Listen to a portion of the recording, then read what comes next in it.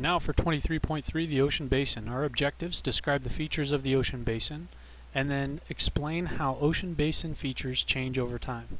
There's our vocabulary list, and many of them are just features that you'll see on the Ocean Basin. Now the Ocean Basin's topography varies widely and includes features such as the Abyssal Plains and Hills, deep-sea trenches, and mid-ocean ridges. Looking at this diagram, can you find a trench? Can you find a mid-ocean ridge? Can you locate continental shelf, continental slope, continental rise, and abyssal plains and hills? Why don't you try that out right now? Just point to it or try to find each one of those on this map. Now the Ocean Basin has a wide range of topographical features. Natural forces change these features over time. The Abyssal Plain is the flattest of all Earth's surface areas. They are composed of sediments, most of which come from the continents and can be more than 1 kilometer thick in some areas. The Abyssal Hills are small rolling hills, often occurring in groups next to ocean ridge systems. So if we look at a cross-section, we can see that subducting oceanic crust. We see the continental crust. We see an accretionary wedge. Now that accretionary wedge is a buildup of sediment that's located near a deep ocean trench. Now the deep ocean trenches are part of the world's oceans, and the deepest part is called the Mariana Trench. This lies in the Pacific Ocean just east of the Philippines, and it's a very fast moving Pacific plate that subducts underneath the Philippine plate. Now the deepest spot along the trench was founded in 1951 by the Navy ship called Challenger.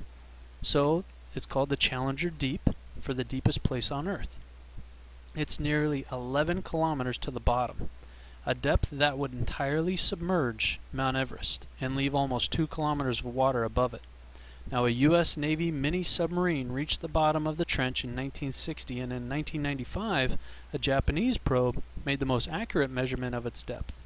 Now adjacent to the trench lies a volcanic island arc known as the Mariana Islands.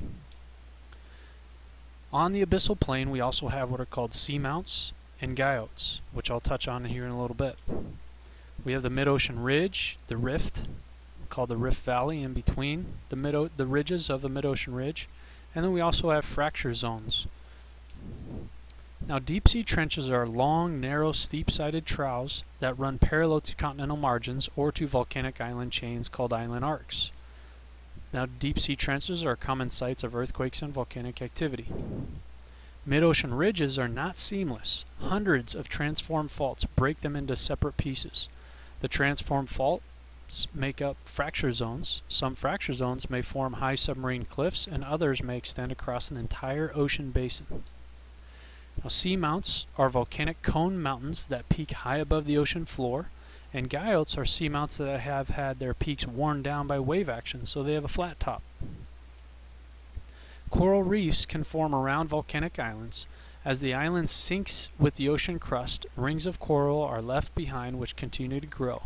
These form barrier reefs and ring-shaped coral islands called coral atolls. So you see the difference between a barrier reef. Barrier reef still has that crust sticking up in the center, whereas an atoll, it has sunk underneath the surface of the ocean. That's it for 23.3. Next up is 23.4.